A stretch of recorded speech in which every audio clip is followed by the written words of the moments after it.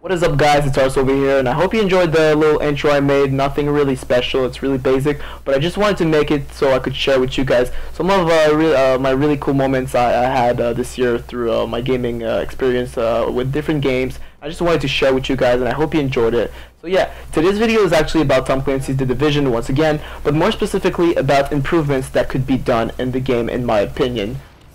I hope you guys enjoyed this video. Make sure to drop a like in the comment section down below. Stay tuned and subscribe to my YouTube channel for more Tom Clancy's The Division news and much more. So the first improvement I would like to see in the game is with the rogue system. The rogue system is fine, but could be much better. What I mean by better is that the system is sort of broken. See, you are becoming a rogue agent every time you shoot someone. Now that is okay for, let's say, the first 3 levels, but as soon as you would reach level 4 or 5 of rogue agent, I don't think it is a great idea that every time you shoot someone, you automatically get your time extended again. There should be a system where when you're level 4, you can kill, let's say, 1 or 2 other players without seeing your time being extended and your rogue threat leveled up. Because every time you become a rogue agent, you just have to like run and always run, and that is just not fun. Like, the goal of being a rogue agent is to basically fight people you intend to betray, not always run away.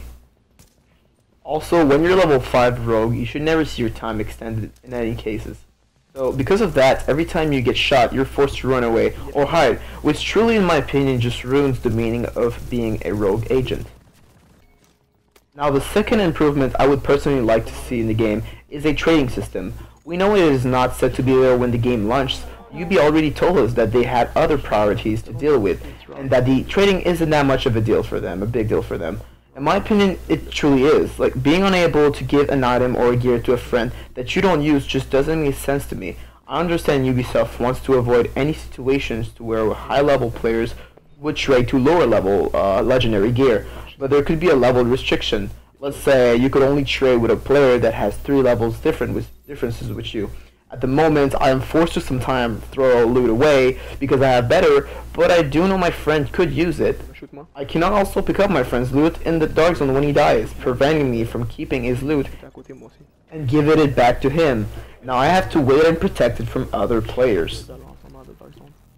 Moving on to the third improvement I would like to see added into the game is the fact that there isn't a lot of missions to do in the dark zone. I don't expect it to be filled with major missions, because that is the job of the non-PvP area, but I would like to see some random events being added into the dark zone.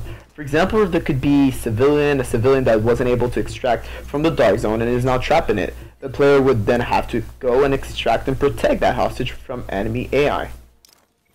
Talking about AI, I think their presence in the dark zone is pretty hard to notice. You never truly know where to go to find enemies, and have to go in an isolated area to find some. Instead, we are forced to roam in the dark zone without truly knowing where to go or what to do, waiting on a player to become rogue. Well, these were my 3 personal thoughts on improvements that could be brought into the game. I hope you guys enjoyed today's video. Make sure to drop a like in the comment section down below. Tell me, what would you add or take away in the game in the comment section. Stay tuned for more. Also, peace out.